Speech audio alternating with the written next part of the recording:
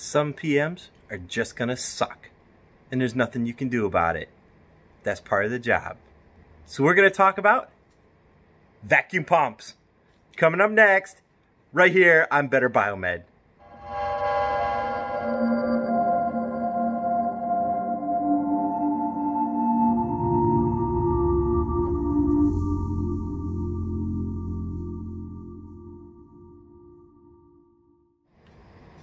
Hey everyone, welcome back to Better Biomed. Today we're going to be talking about vacuum pumps. Why would I make a video about vacuum pumps? Well, it's quite simple. I recently had a work order on a device, and it was actually a liposuction machine, and this device had intermittent vacuum. In fact, you could hear the tone difference of the motor and the load on the motor when you flick it off, flick it on randomly. Now, what would cause a random intermittent error with a vacuum pump? Because you either usually have vacuum or you don't. But come to find out, by the end of this video, you too will realize that there is a probable situation where you're going to have intermittent vacuum that you can fix quite easily. So stay tuned until the end and we'll get there. Now let's start out with the basics, all right? There are 4 basic types of vacuum pumps that you're going to run into in medical equipment. I know there's more than 4 types of vacuum pumps. Shut up! That's okay. We've got 4 basic types that we're going to run into. 4. Okay? So stay with me. The first type is going to be your diaphragm pumps. Right? These are the ones that have a little rubber disc that will flex in and out, and it's got 2 little reed valves that go up and down. A reed valve is a little flapper. It's a little piece of metal. Like this guy here. You can see that there's a reed valve right there, and there's one on the back. Those are called flapper valves or reed valves. So diaphragm pumps will have a rubber disc that pushes in and out, and the little reed valves will control the airflow in and out of the chamber. They're cheap to produce. They're based on RPM of the motor. So the higher the RPM, obviously the higher vacuum that you're able to pull. But there's a couple things that you have to know. Diaphragm pumps are the least efficient type of vacuum pump, and they are generally very cheap to maintain. They're easy, so that's why most people use them. There's another huge factor on diaphragm pumps for you guys. You're gonna find these little diaphragm pumps all the time in compact suction units. Why is that? Well, not only are they cheap and light and easy to maintain, but can handle liquids. And if you think about it, a compact suction unit, what are the odds during a trauma situation that your vacuum reservoir overflows and some of that liquid gets back into the pump? It's possible. And there are some pumps that would completely destroy. Whereas with a diaphragm pump, you just rebuild it and press on. You're good. So they are the most common type of pump. You will see them absolutely everywhere. I find them all the time in portable suction units. Remember guys, diaphragms are a consumable. You can buy replacements. Now when you go to buy replacement diaphragms, one of the things that you guys should realize, when you guys work on any type of plumbing or any type of device that has consumables, get yourself a set of these. This is a caliper. All right, they're very inexpensive. You can get them for about $10 to $20. Some of the more expensive ones are about $200 to $300. You don't need those. This is a cheap Chinese set, and I built this entire CNC here with this guy, this little $10 set. It's very precise, especially for what you need. And the reason that you need one of these is not only to measure O-rings, the diameter of O-rings and the width of an O-ring. You'll also use this here to measure your diaphragm width, because you don't always have to buy a diaphragm for a diaphragm pump from the OEM, because they're probably not going to sell it. All right, guys? You're going to find diaphragms for a diaphragm pump on the open market. They're out there. You don't have to go to OEM for everything. You just have to remember the diaphragm material is going to be dependent on the substance that's being pumped. Sometimes you'll have air, which will just be a rubber diaphragm. Sometimes you will have flammables, and diaphragm pumps will have like a silicone type of diaphragm. But once you figure out the material that you are using, usually rubber, you then measure the diameter with a set of calipers, and you can find it on the open market. I know a lot of you guys fear buying stuff on the open market, but believe it or not, pumps, vacuum pumps specifically, are not usually made by the OEM, all right? They're made by some other company. OEM rebrands it. So you can find these parts on the open market. Okay, guys, let's move on to the second type of pump. That would be this guy. This would be a piston or wobble piston pump. Piston pumps are very low maintenance. They have a little piston that moves up and down, and you have a reed valve right here. You're going to find this is going to be a very common trait with vacuum pumps. If you take a look here, I actually have one because I like taking vacuum pumps apart.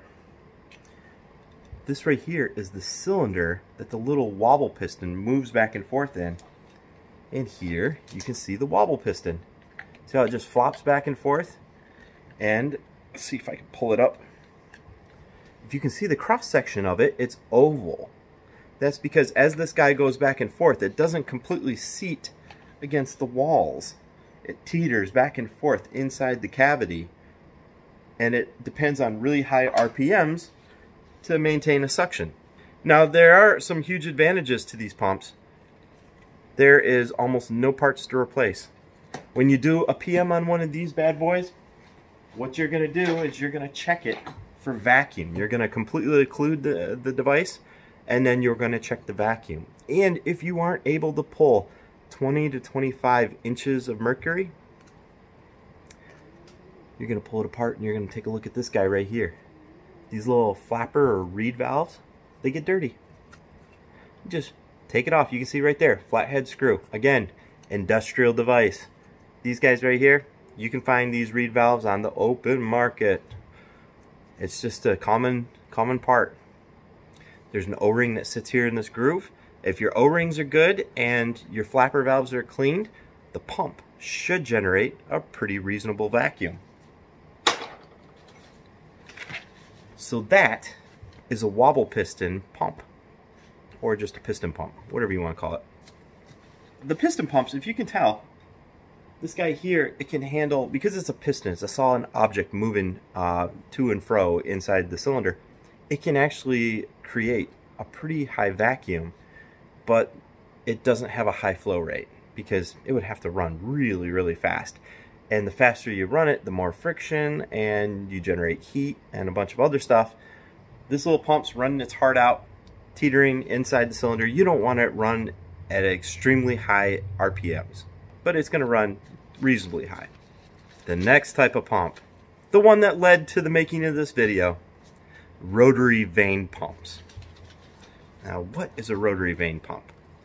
A rotary vane pump has a motor, and at the tip of the motor is a cylinder that's got little grooves cut into it, and there are vanes that ride inside the grooves.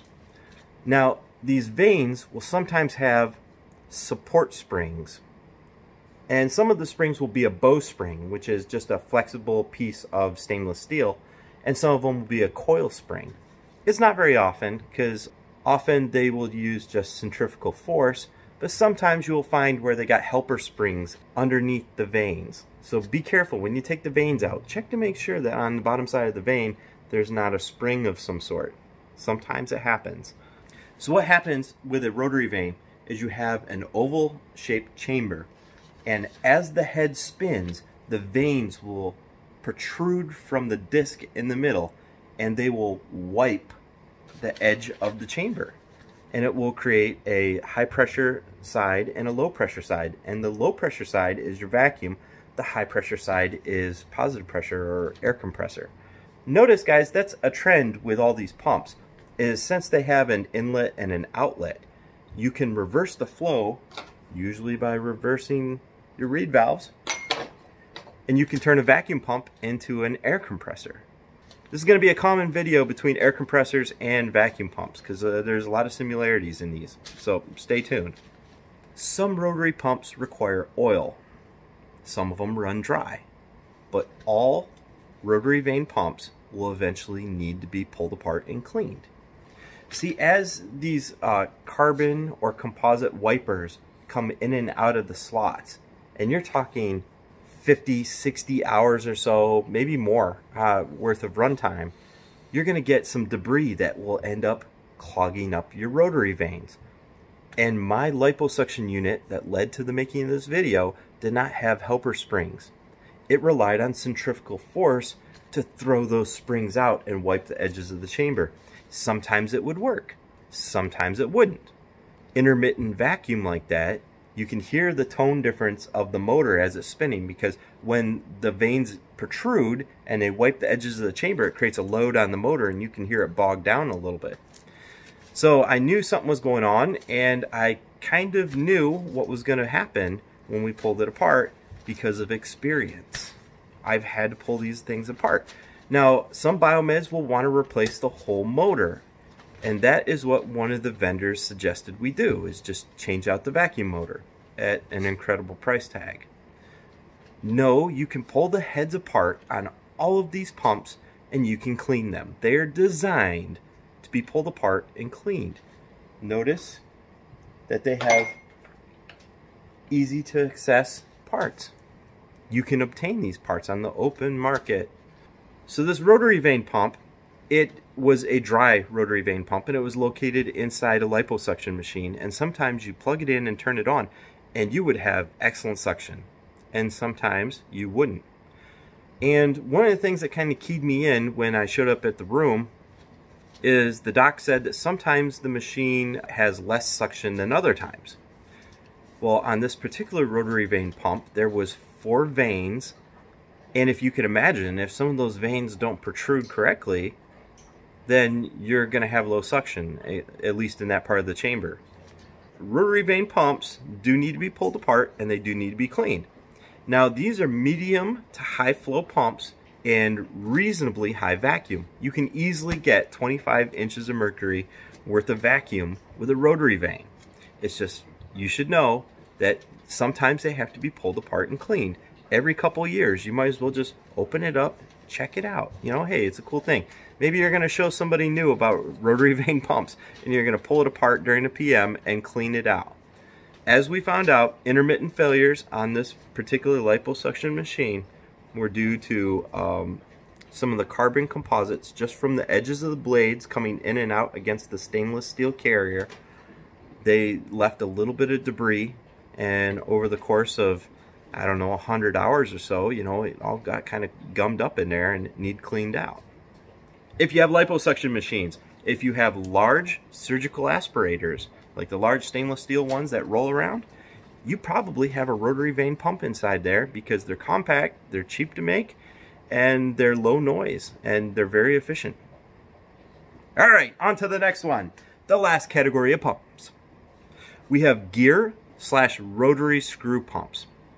Now, they're not exactly the same thing. I know that. You don't have to explain that to me, but they do operate on the same principle. You have 2 large metal gears or helixes if it's the rotary screw. And what they're going to do is they're going to slowly compress the air from one end of the assembly to the other. These are truly industrial grade pumps. They're designed to be left on all the time if need be, and they have a very high duty cycle, which means they can be left on all the time if need be. They're commonly found in utility rooms for clinics, some plasma sterilizers.